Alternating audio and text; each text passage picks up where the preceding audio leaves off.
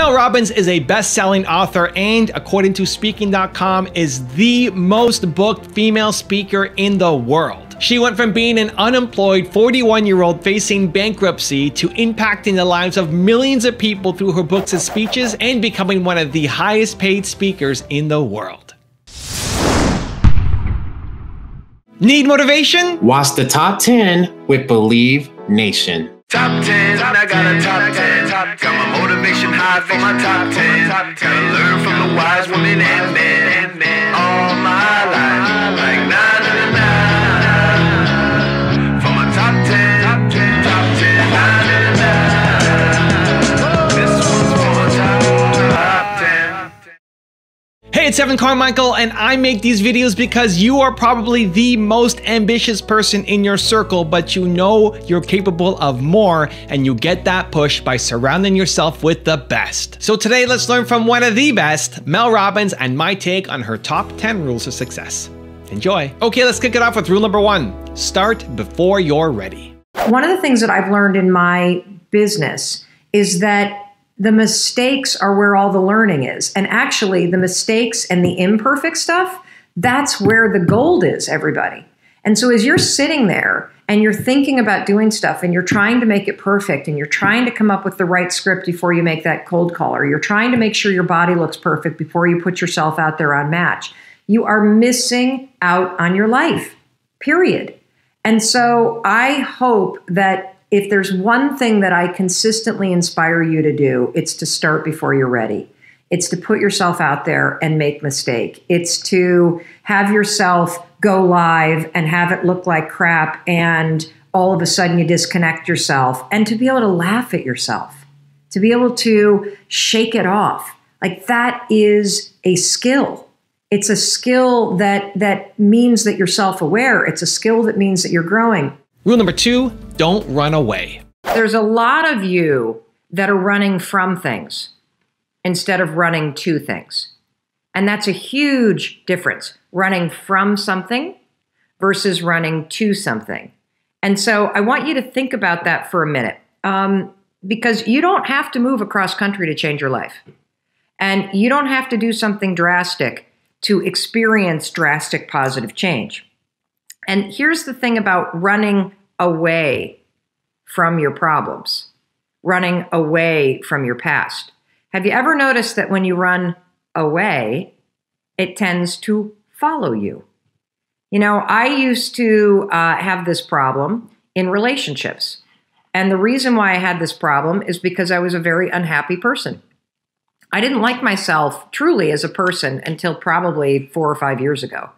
I spent, as sad as this is, I spent the first 46 years of my life really not liking myself, really feeling like I wasn't a good person, really questioning the sanity of people that were in love with me or that were friends of mine, because I had such a low opinion of myself. And it didn't matter. You know, I was guilty not of moving from one city to another, but I was guilty of moving from one person to another. That I would literally get in a relationship, I would be in a relationship for a year, and then I would start to feel that unsettled feeling. Because what happens after a year of being in a relationship? Well, you got to start working on it. It's no longer the thrill and the delight, and it's new and you're dating. Now it's just you and the person in your life. There's nothing new about it. And so all your old crap starts to show up. And that's when you got to start to do the work. And so it was about the year or the year and a half mark in almost every single relationship that I would start getting that itchy feeling. And the reason why I was getting that itchy feeling is because my past was now there. This new relationship was no longer new. And so I was no longer distracted by it. And I was going to have to deal with myself in order to be happy. And so what did I do for years? Not even just years, decades, everybody. I'm not proud to admit this, but I would literally jump out of one relationship and into another new one, because another new one would distract me from the fact that I was an unhappy person. True story. And I think a lot of you who are unhappy with yourselves are looking to move jobs or looking to move the city that you live in, or you're looking to change your relationship. And the problem isn't where you live. The problem isn't your job. The problem isn't the person that you're with. The problem is how you feel about yourself. Rule number 3, validate, separate, and celebrate.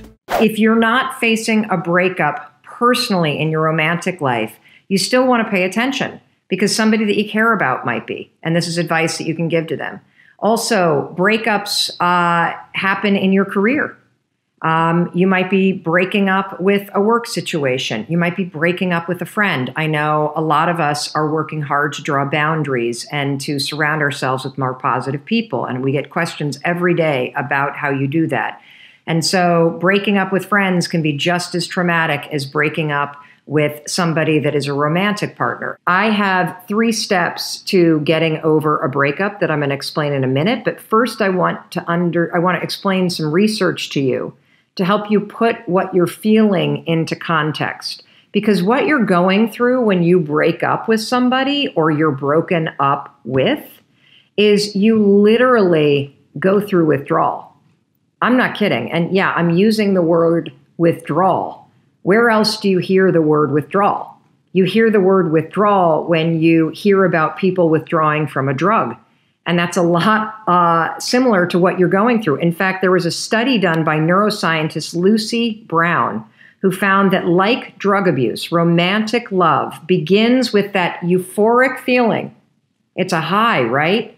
And when the drug leaves your body or the romance leaves your life, what are you left with? You're left with the withdrawal, which is a craving for it. Validate. Number 1, breakups are painful, but they don't need to lead you broken. So I want you to validate where you're at. It's great that you're asking the question. You got to have a little bit of compassion for yourself. You got to understand that you're going to be sad for a while, but please don't pour gasoline on the sadness fire. Please, please, please don't be staring at photos of your ex. Please don't be putting his or her social media face right in front of your face. It's going to make it worse. But definitely validate the sadness because you're going through a major change and it might not be a change that you wanted. Number 2, separate. This is the most important part because the other thing that I don't think any of us realize is that when you get broken up with or you break up with somebody, you don't realize how much of your daily routine and the habits that you have and the way that you go about your day was tied to the person that you're no longer with. And so what you're not only dealing with is not only missing the person, but your whole life schedule may have just been thrown off. Maybe you two went to the same gym in the morning. Maybe you got a text in the morning from this person. Maybe you liked your little FaceTime call at work. Maybe your friend group became their friend group. And now all of a sudden that you're broken up because you hung out with their friends all the time, you don't have that social life anymore. And so it is so important for you to recognize that you're not only facing the person being gone, but the habits that marked your day and the other people that maybe you hung out with and the things that you did with your time and the music that you listened to and the food that you ate, that those might have all been dictated by the person you were with, and those are changing too.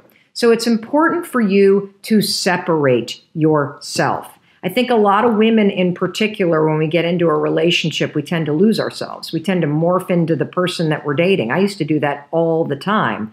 And so now we get to the third part. As you start to think about separating, right? So you're validating where you're at, you're separating from this person. We need to get to the third part, which is celebrating you. Now that you're broken up, you have an opportunity. You have an opportunity to rediscover yourself because I guarantee you, you lost a bit of yourself in that relationship. And so as you think about the way that the structure of your day has changed, what can you proactively insert that is a celebration of the things that you stopped doing? What have you been keeping yourself from doing because you were in this relationship that would celebrate you? Who are the friends or family members or colleagues that really lift you up? And how can you find more time to hang out with them? This is a time to celebrate a moment when you get to rediscover you. Rule number 4, learn to speak up. I've looked into the research. There's only one habit and skill, just one, that has a direct impact on how much money you make. A direct impact on whether or not you get the promotion and the influence and the cash money that you deserve. And do you know what that is? Any ideas? The one skill, the one habit the one thing that has a meaningful behavior change that impacts what you get. It's your visibility. You see, you don't get credit, you don't get paid for, and you don't get graded on the things that people can't see. In order for you to get what you deserve, you have to start being deliberate about your visibility, behavior that you got to start learning to do, whether you're shy, whether you're introverted, whether English is your second language. It doesn't matter. You've got to learn how to speak up. You've got to learn how to share your ideas. You've got to learn how to talk about your business. You've got to learn to talk about your dreams and your goals. And I know for many of you, that is one of the most terrifying things in the world. You hate being the center of attention. The idea of speaking in a meeting at work and risking sounding like you don't know what you're talking about is really scary. The idea of asking for feedback from your boss or asking for a raise, really scary. The idea of going in and talking to your professor about adjusting your grade, really scary. The idea of raising your hand, I get it. I read your emails, I see the comments, but you've got to understand that this is the number one skill that you need in order to increase your visibility, wherever it is that you need to increase your visibility. Also, if you want to have more confidence and motivation, check out my 254 series, where every day for the next 254 days, I send you an amazing unlisted video to boost your confidence. The links to join are in the description below, and they're free. If you don't listen to any feedback at all, guys, you're never going to improve. You're not going to ever do anything new. So no feedback means nothing new. When you have an intention on something that you want to change about your life, your brain helps you. In order to get to the next level in your business, you got to decide right now, what habits do you have as a leader that you have to change now? Rule number 5, cut yourself a break.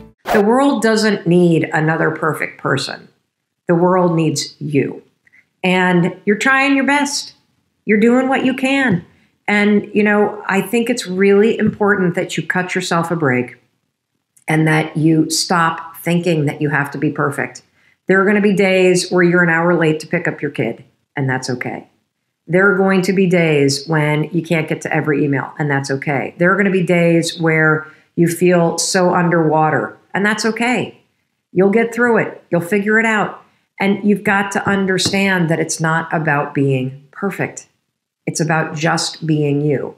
And that means that you got to be willing to start before you're ready. You got to be willing to do what I do every damn day, which is show up in my rollers or start a live stream and disconnect myself or start it and be talking and not even know that I'm broadcasting. You've got to do that version in your life or you're not going to get ahead, period. Rule number 6, don't judge yourself.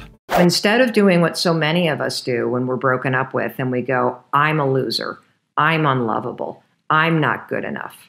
What I want you to do instead is I want you to put that opinion and judgment on the relationship itself.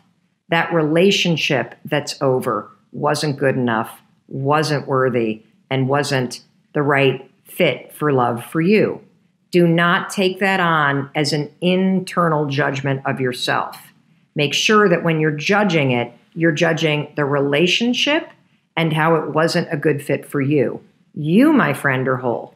You, my friend, are perfect how you are. And yeah, you may have to change. Yeah, there's things that you can do better now that you know better. Yes, there's baggage you got to deal with, but there's nothing wrong with you. There's just patterns that you need to deal with. Rule number 7, love the process of pursuing goals. You'll get the day where you celebrate, and that was yesterday. And you'll have that moment where you cannot believe that you actually got into the school that you wanted, or you got the job that you wanted, or you found the person that really compliments you finally, or that you got the raise that you wanted, or you built the house that you've always dreamt of. And then a funny thing happens after you actually achieve the dream. After you celebrate, life goes right back to the way that it was. And for me, what I'm present to is not the fact that this talk show is actually happening. I'm focused on all the work that I now need to do in order to do the talk show as powerfully as I can. And I think that the point that I'm trying to make about the fact that, yeah, you can achieve all the things that you're going for, but I've even noticed already in just 24 hours, like the crazy rise in emotion and excitement has already been replaced with things are back to normal. That is exactly what psychologists talk about when it comes to happiness, because happiness is not about achieving things. It's not about getting the result. It's about how you pursue the things that you enjoy and why you're pursuing them. And so the key to life, and I'm seeing it happen in my own life, is not actually checking the boxes and getting all those things that you dream about. It's how you go about living your life as you're pursuing them. Because if I were just going to like, boop, check the box, and now I'm done, biggest goal of my life to have a daytime talk show, just achieve that, boop, what do I have to look forward to? Nothing if you've already achieved it, which is why it's so important for you to understand that the real meaning of happiness is about how you show up every day. Yes, you should have big goals. Yes, you should have big dreams. Yes, yes, yes, and yes, you should pursue them. Don't ever think that, quote, making your dreams come true is what actually makes you happy. Because what actually makes you happy is having those big dreams and waking up every morning and doing a little something to push yourself to make them happen. It's about the pursuit. Rule number 8, have empathy. It's really important for your personal boundaries to use what I always talk about, which is empathy. Understand that anybody that's acting out, it doesn't excuse the behavior, it explains it. And it also allows you to separate yourself emotionally. That person is likely miserable. That person has a bad life, which is why they treat people badly. And so if you can start to really use empathy to put it on them versus making it that they are doing something to you, that can help you from getting hooked emotionally. Rule number 9, be a fan. If you start shifting the dynamic, and here's how you do it. You do it by being a fan. What do I mean? I talk about this all the time. If you Google Mel Robbins being a fan, you'll probably come up with like 10 different videos on YouTube about this philosophy. It's a philosophy about leading with appreciation. It's a philosophy about cheering for other people publicly. Because what happens when you cheer for other people is you naturally trigger the law of reciprocity. And even the biggest jerk face, even the biggest curmudgeon, even the biggest, most competitive person on the planet, who might be competitive, by the way, because she's paying for her parents' nursing home bill. And she's feeling stressed out, and she's also divorced. I mean, who knows what's driving this competitive nature? Maybe it's a sense of scarcity and fear and insecurity. And so the opposite of competition isn't more competition, it's connection. And you create connection by cheering for people. And rule number 10, the last one before a very special bonus clip, is have the courage to speak up. The majority of people lack self-awareness at work. You get that? The person who's disrespecting you likely doesn't even know what they're doing.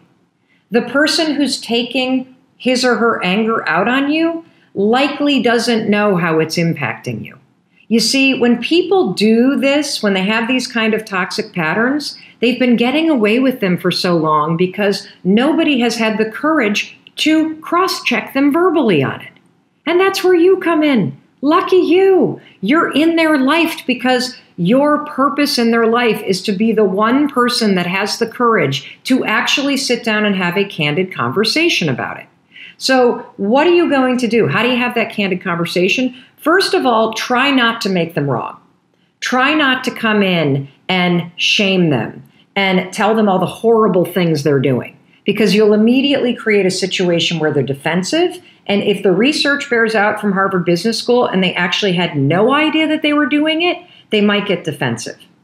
The better way to do it, the more effective way to do it, is to explain how their behavior impacts you.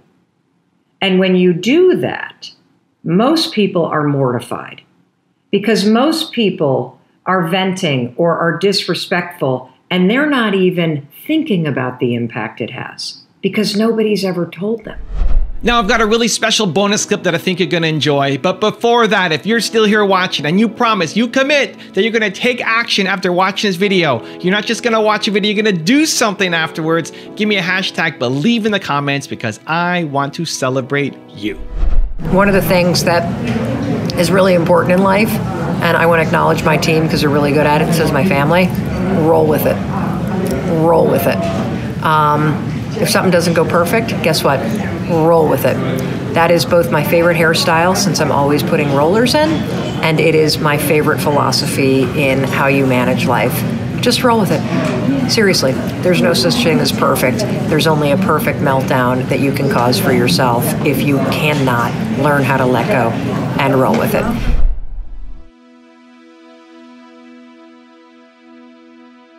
If you want 10 more amazing rules from Mel, check out the video right there next to me. I think you'll enjoy it. Continue to believe, and I'll see you there. When people are passive aggressive, or they give you fake compliments, or they give you the silent treatment, typically that's fueled out of jealousy.